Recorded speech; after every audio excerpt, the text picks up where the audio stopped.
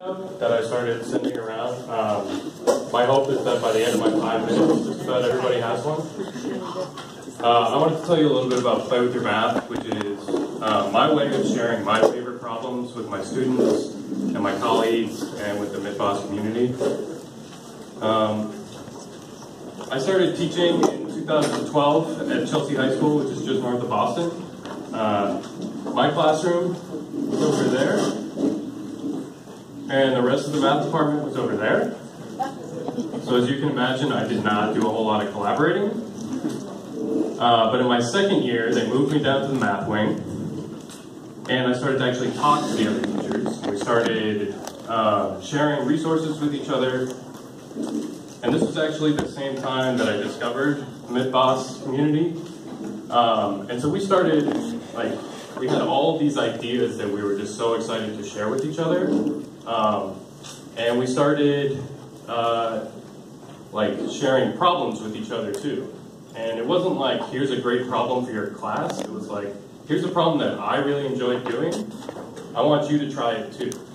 And we'd share our strategies with each other and realize that the way I solved it wasn't the whole solution. And so I went back to the drawing board, and we just had a lot of fun playing with our problems. One of the people I was working with, his name is Cece, and she really enjoyed playing with these problems so much that she wanted to start bringing our students into the fold. She wanted to share the fun that we were having as teachers doing problems with our students, but not trying to force it into our curriculum. She wanted to engage our students in some recreational mathematics. So she went home one night and made this poster, trying to invite our students to play with this problem along with us. Maybe she'd give them some extra credit or something, but there wasn't a whole lot of structure in her design. She sent me this poster and was like, hey, what do you think? And I was like, this is awesome. I want in. How can I help? I want to put this in my classroom too. And I looked at this poster more and more, and I realized that there was just a lot of words there. So I did what I could, and I made a new version of the poster. It looks something like this. And then we just started sending it back and forth over and over again, coming up with newer and newer versions, until finally we settled on a poster that looked like this.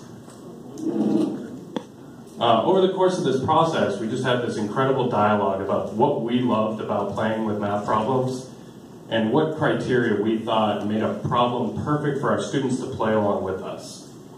We decided that we needed a poster that students would just want to run over and look at. The visual design was a key component. We also decided that we wanted to use as few words as possible, because we know that our students don't love reading all the words in the problem. We also decided that we wanted to engage the entire school in the problem. So the problem had to be accessible enough for our 9th graders to play with it, and challenging enough for our 12th graders. And over time, we even got some of our administrators to play with them.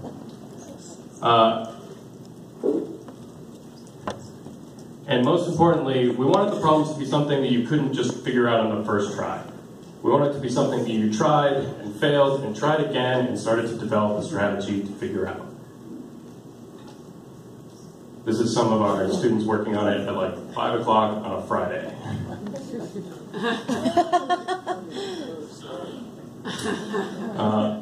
At the end of that school year, we took all our problems and we put them on a website and just hoped that somebody would find it.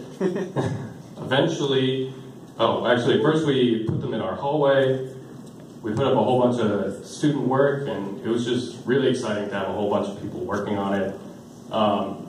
If you go to the website, you can find some of the student work. Don't read this too closely or it might spoil the problem, but this is a student who wasn't doing the work for my class, who just decided to really run with this problem. But yeah, we put the problems online, and the response was really exciting. It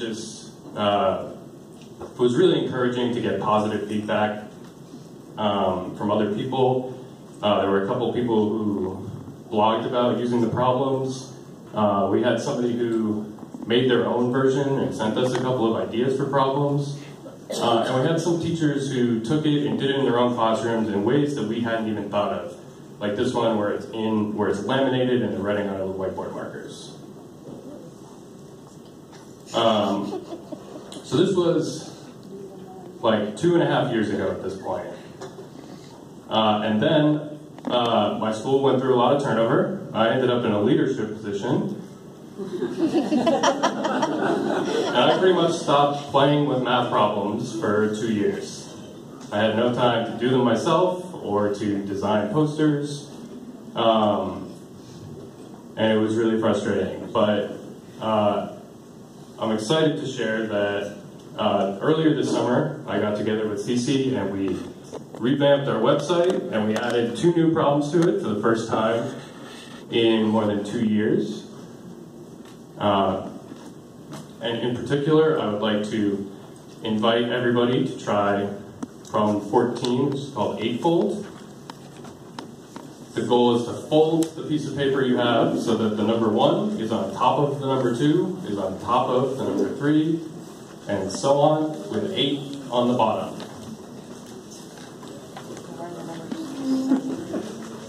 So that you can see it on your side. All right, I'm not going to wait for you to finish because I'm only supposed to have 5 minutes. But if you do figure that out, let me know. And I have a handful of copies of the second version, which is a little bit more challenging. All right, you can also find these on the website. Thank you.